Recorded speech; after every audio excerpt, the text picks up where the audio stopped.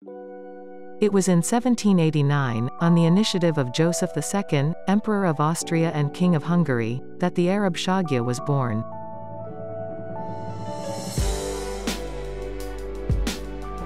The goal was to create an enduring war horse, but more carrying than the Arabian horse. Indeed, the hussar, who is a military horseman belonging to the light cavalry, needed a mount capable of carrying his equipment, and of towing the cannons. Under the influence of cavalry captain Joseph Cisaconix, then in charge of the Haras de Mazohagis, Joseph II acquired the domain of Babolna.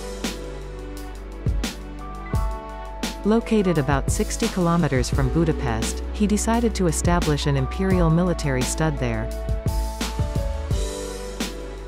Joseph Cisaconix establishes the principle of selection, at the beginning of the 19th century, where Arab stallions were the only ones to be admitted for breeding. Born in 1830 in Syria, Shagya, a grey Arabian stallion with a perfect model, became the leader of the breed, because it was he who was used in the first crosses with local mares as well as orientals.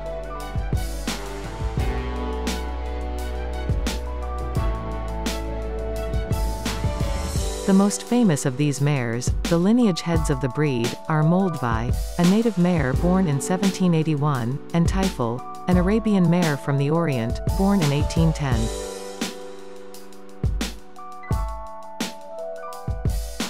The Shagya Arab has been threatened with extinction on several occasions, however it was in the 1970s that it almost disappeared definitively, when the only possible outlet for it was the slaughterhouse.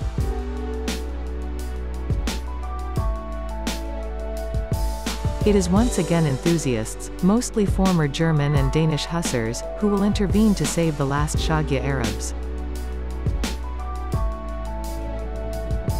These survivors are now the ancestors of some 6,000 horses of the breed spread across the world.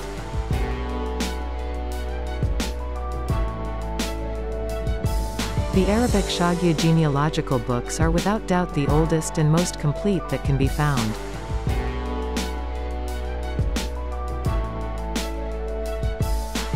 They have exceptional traceability, which can cover around 20 generations.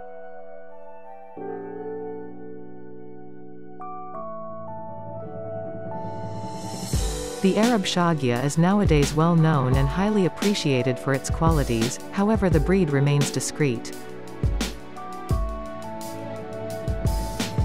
In recent years, the global workforce has tended to increase, and the Arab Shagya is present in more and more countries, whether on the European, Asian or American continent.